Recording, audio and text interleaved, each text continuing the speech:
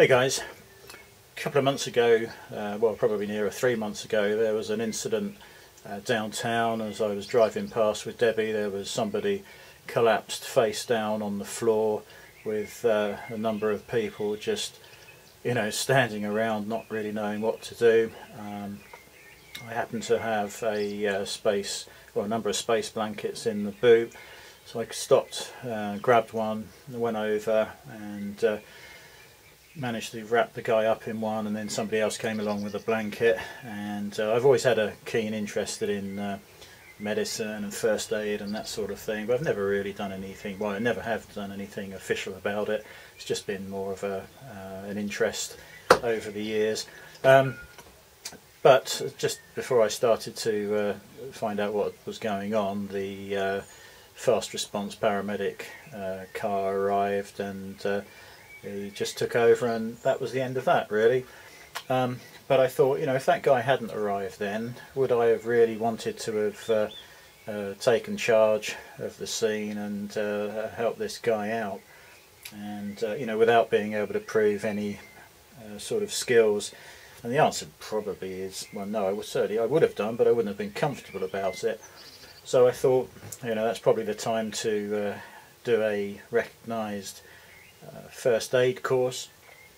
I did an online first aid course, pretty comprehensive. At the end of it you get a recognised certificate. It's valid for 3 years, and you get 8 months access to all of the information that you used on that website for the training. So I review it every month or so, because you've got to get it drummed into your head, so when you're in some sort of situation where you can help somebody, it all comes back automatically almost. So yeah, I took the test, when was it, 20th of March, so it's only about 6 weeks ago. And as I say, I'm still reviewing all of the information. I've got a couple of books that I read through regularly just to get all the information sunk in. And it's something that I don't think we've ever discussed health and safety or first aid or anything for the TV Engineers Forum that this is really for, but obviously any of my subscribers can see this particular video.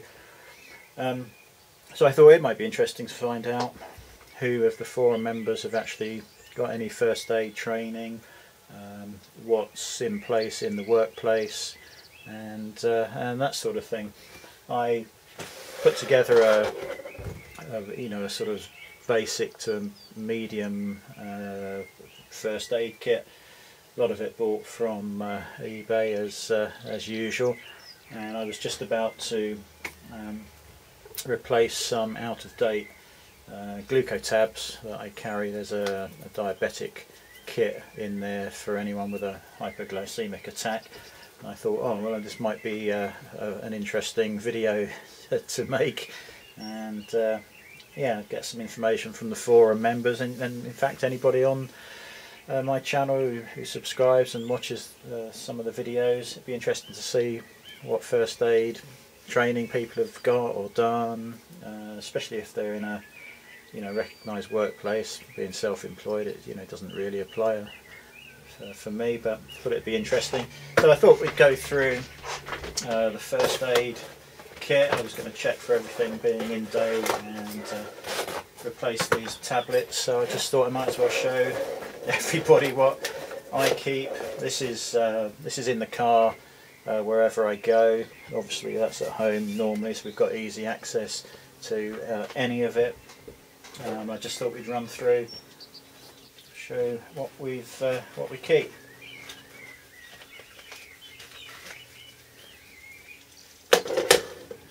Obviously everybody knows the basic rules, I'm sure. The first thing is make sure you don't put yourself in harm's way, and after that make sure you do no harm. This on the outside is a rebreathe pocket mask. This is to allow you to give CPR without contact with the patient's face. It's just a face mask, and you can blow through here. There's a little membrane in there to stop anything coming back out that may be contaminating you if you get it onto you. Obviously that's a disposable item. Once you've used that, you would replace it, but not expensive.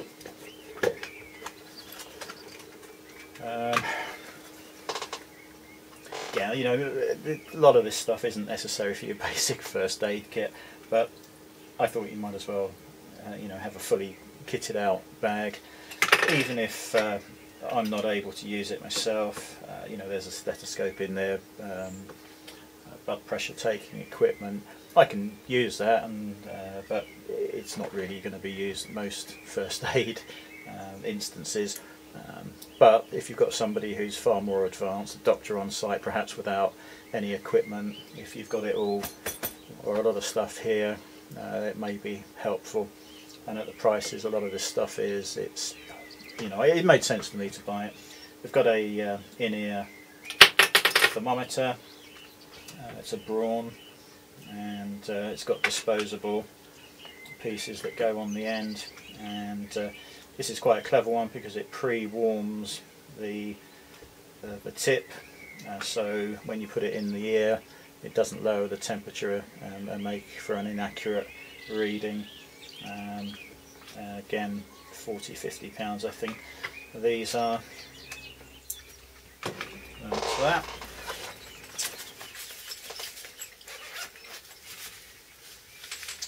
Yeah, this is a blood sugar tester. It's got a pen to prick the finger, test strips in here, and you just turn the machine on, slide the test strip in, and that will give you a blood sugar reading. Instructions, spare disposable sharps for the finger pricking side of it.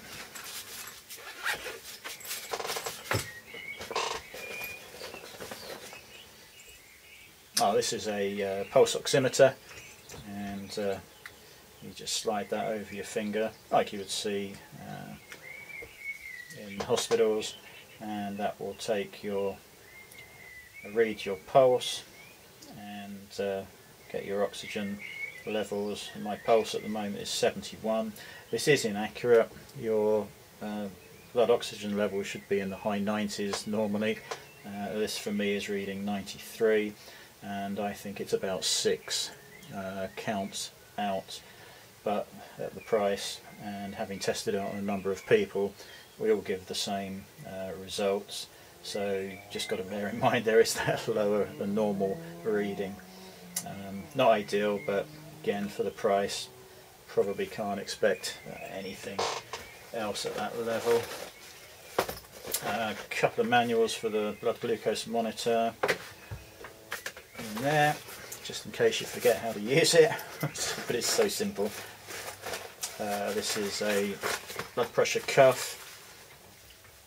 Again, very easy to use if you've ever had a bash with one of those. Don't expect it to be used very often, if at all, but I have tried it, and it works just fine. Top pocket here, we've got a whole load of disposable gloves. Obviously gloves on as soon as you have to deal with anybody. In this top pouch I also keep it's an accident report book officially, but I would use it for writing down any information whilst you're at a scene of an accident or whatever, patient's details, medications they might be on, whatever, and a pen. These are again some powder-free vinyl gloves. Vinyl is used these days as opposed to latex gloves, because some people can be allergic to latex gloves, so yeah, it's always vinyl these days. Look on the other side. In fact, I'll tell you what I'm going to do. I'm going to repack these as we go, because I was quite happy with the way this was all packed, and I don't want to forget where everything was, so just bear with me while we pack this top and side out again.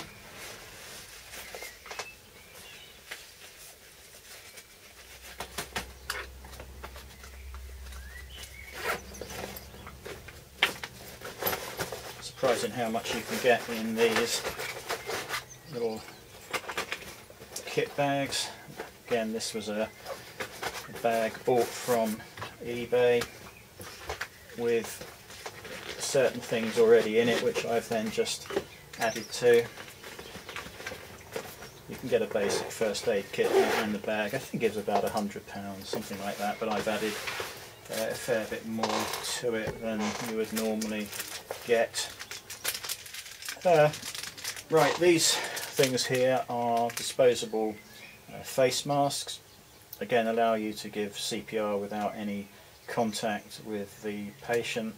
They just fold over the face, and again there's a little diaphragm sort of flap that stops anything coming back towards you. So 4 or 5 of those. It's got various, well, there's an apron so you don't want stuff all over you. Gloves again.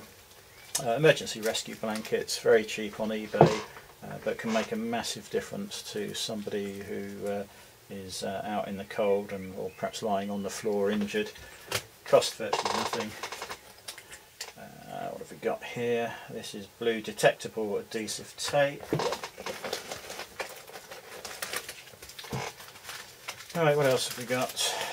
Yeah, basic blue detectable plasters.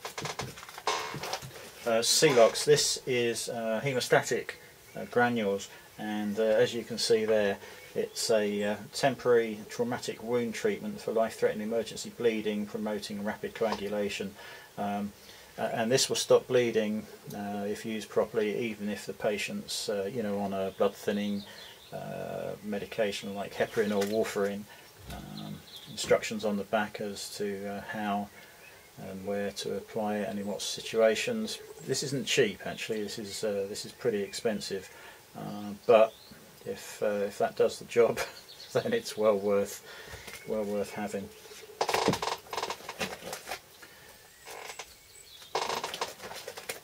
Another space blanket.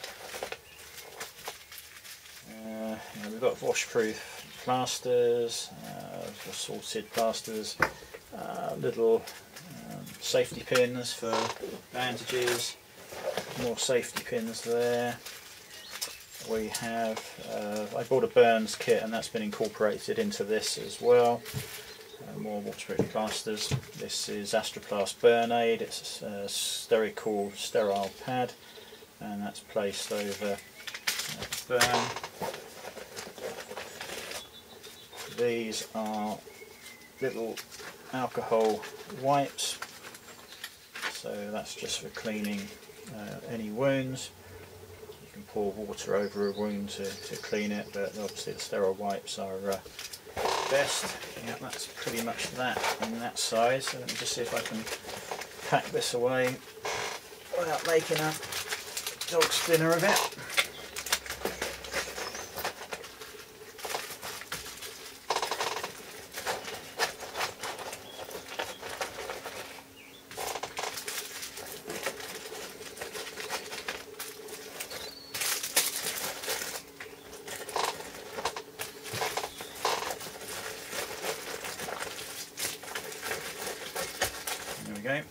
That's all done that side.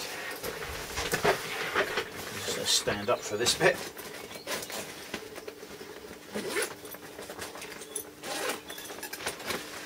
So in the main unit we've got this hypo wallet. This just contains stuff for diabetics, and that's what I wanted to change. Glucose tabs were out of date in July actually, so I'll put that in there with the new one.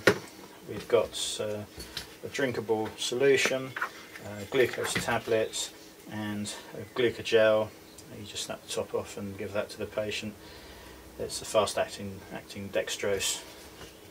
I don't suppose that will go. No, I didn't think so. So I'm going to swap that over actually and leave the other one just loose. So hyper wallet. We've got all sorts of triangular bandages. In fact, I probably won't take all of these out. We have some, it's like a stiff foam. Stiff foam. This is handy for putting around a broken arm and bandaging to immobilise the break, and that just unfolds and can be moulded to whatever shape you need. So that's that pouch. So yeah, triangular bandage is really useful. They can be used in all sorts of ways.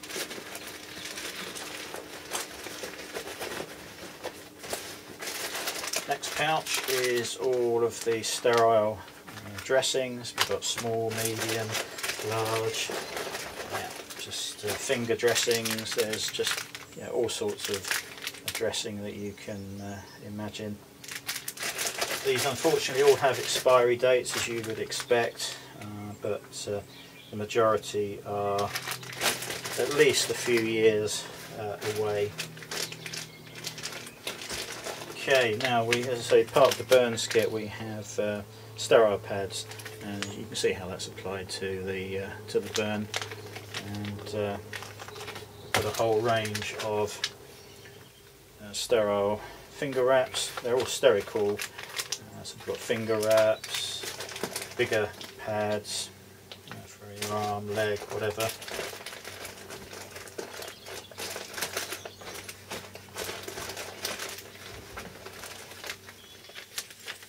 Whole thing full. Here we have some saline, well, it's called Stero Wash. It's a sodium chloride solution, and if you've got something in your eye or something in a wound that needs washing out, you just snap one of these off, twist the top, and then you can just squirt that over the injury or gently into the eye to try and wash out any debris that's in there. Not seeing an expiry date on those. Oh, now these are a good idea. This is an instant ice pack. So if you've pulled a muscle, had something whack into your leg, and you need something instantly cold, you can use one of these packs. I can't even remember how to use it. Squeeze alongside of inner sachet until it bursts. Yeah, there's an inner sachet. Shake the whole pack up and then place it onto the swelling or whatever the issue that needs cooling down is.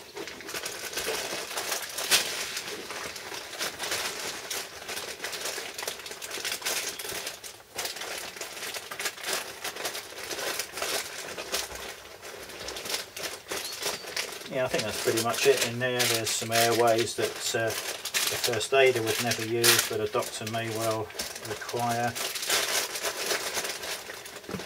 There is a stethoscope I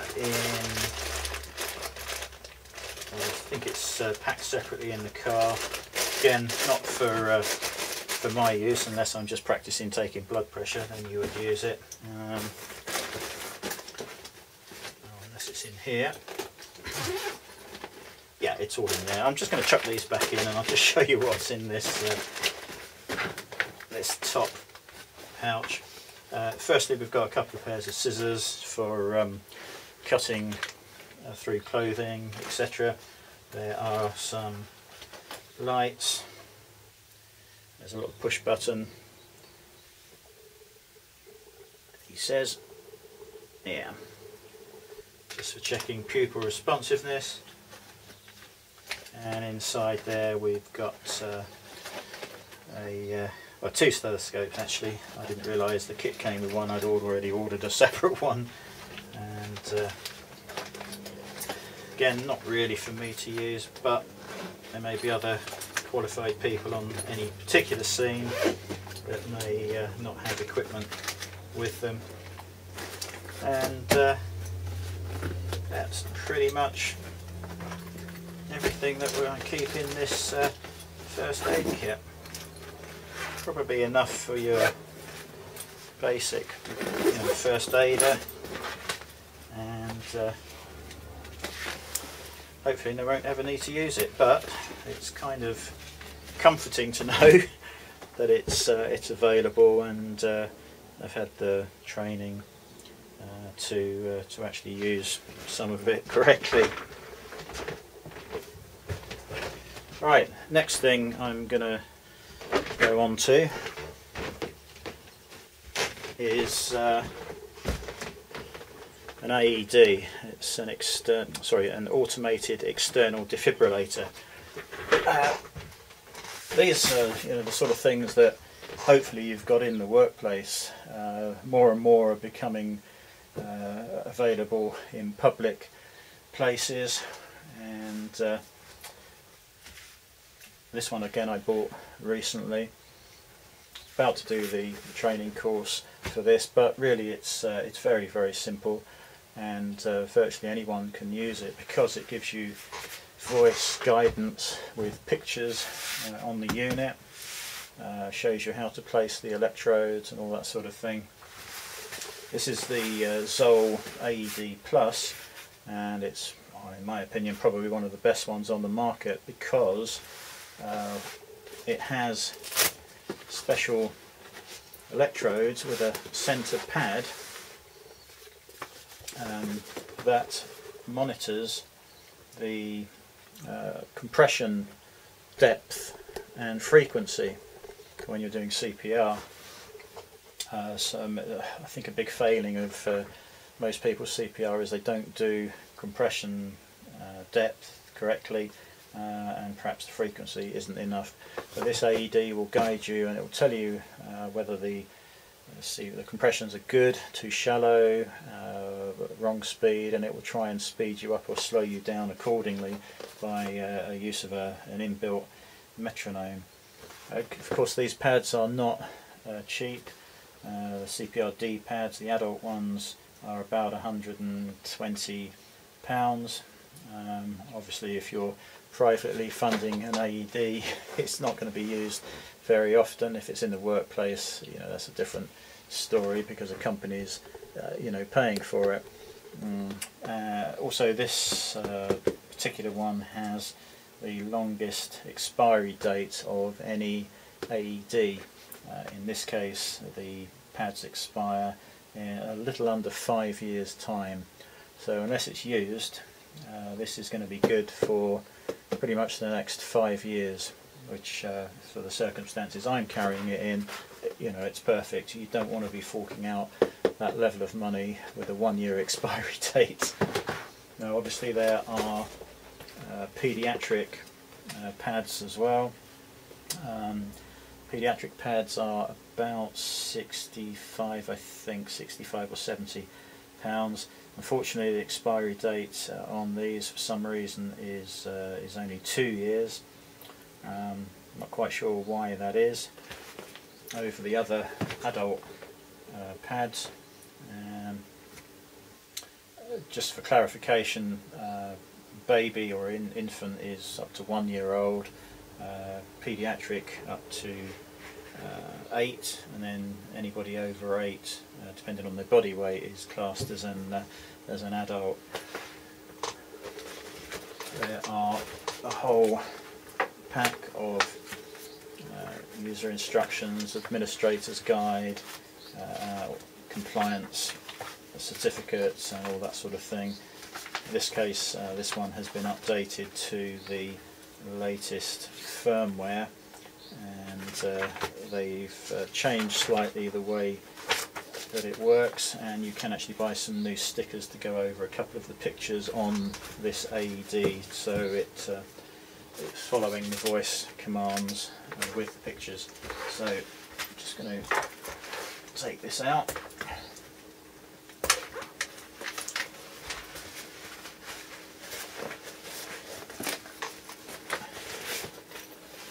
This particular one runs on these batteries, which I've got up here. They are Duracell Ultra Lithiums, and they are the 3 volt 123A, I think is the description. But they're pretty reasonably priced if you go and buy them off of eBay. If you bought them from an AED supplier, they're charging over 100 quid. but it is not a dedicated battery pack, which needs to be either replaced when it expires or is faulty, and they can be really expensive, where this one is literally just the batteries can be changed quite cheaply. I'm not going to do that, but to show you, but there are 10 batteries all under here, and after you've fitted new ones there's a little reset button to press to tell the unit that it's got new batteries. Now this one, I'm not sure you're going to be able to see that, I can't see the display, but in that window there should be a small green tick. Now if that small green tick is there, then this unit is ready to be operated. We'll just lift up the lid. This lid combines as a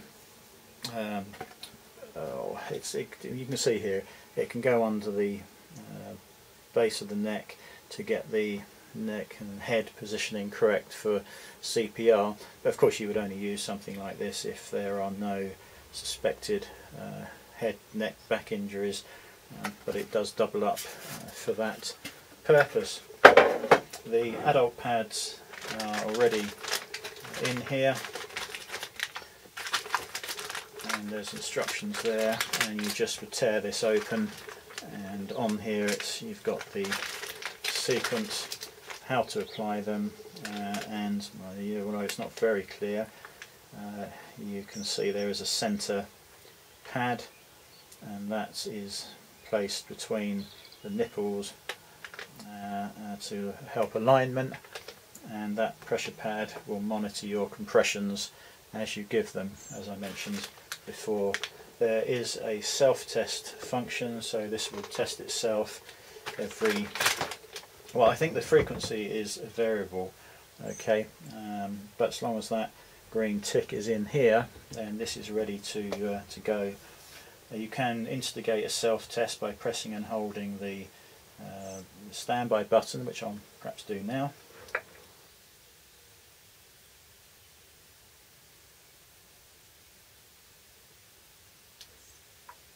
See the light spinning around.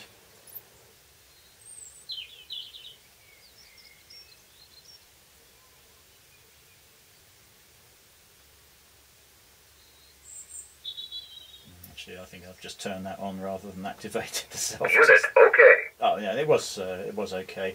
It was just going through its self-test, and yeah, you can see the process here, and this will run you through in lights and tell you what to do if indeed a shock is required. Now, unfortunately, there's only 2 heart arrhythmias that can be shockable, and I'm going to read this off the screen so I don't cock it up.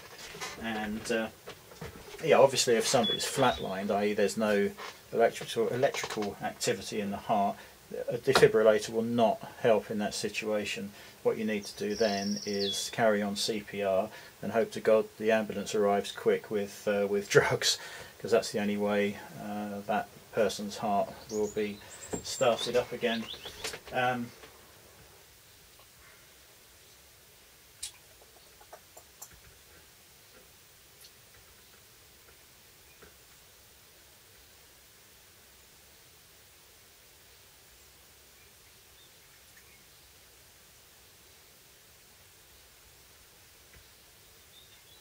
Right, sorry for the delay. I want to make sure I actually get this right rather than rely on my memory and then look like a complete prat. 2 shockable waveforms, ventricular tachycardia, they either call that VT or VTAC, and ventricular fibrillation. Both are shockable by the unit. One is just a sort of irregular electrical pattern where the heart's really not doing anything much at all, and this can correct that and kick the heart back into a proper rhythm where it can then pump blood around. And ventricular fibrillation is the it beats very fast, and again, that can be corrected by an AED. Again, these are not cheap. This one's about £1,200. I've said how much the actual pads cost, but apparently in the UK 250 people die from sudden cardiac arrest every day. In America the figures are 1,000 people die every day, and it doesn't matter, it can be anybody, you know, children, athletes, you, me, absolutely anybody can suffer from a sudden cardiac arrest. The figures for the use of one of these, I think after 3 minutes the chances of survival go down by about 10% per minute. So, you know, by the time an ambulance has arrived, if you haven't used one of these, the chances of recovery are fairly low. If you can use an AED and CPR within a few minutes, there's a pretty good chance of recovery. Anyway, so yeah, this is what I carry around. You can buy these second hand. Obviously I bought this one second hand. It's absolutely fine, been updated to the latest software. 2 of these images here need to be changed because the voice instructions have changed very slightly, and you can change the stickers or apply stickers to reflect those voice changes.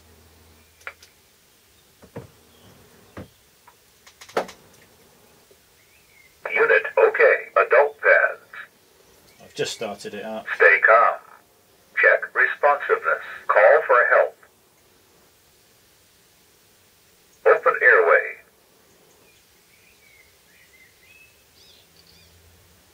Check breathing. Attach defib pads to patient's bare chest.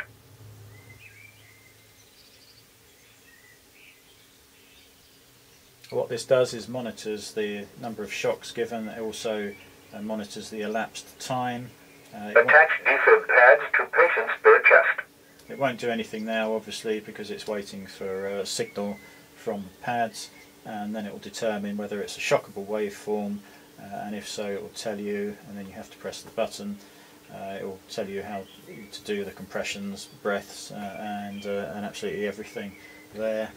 As I say, if it's not a shockable waveform, hope the ambulance gets there pretty smartish and carry on with your CPR. There's not much else you can do in that situation.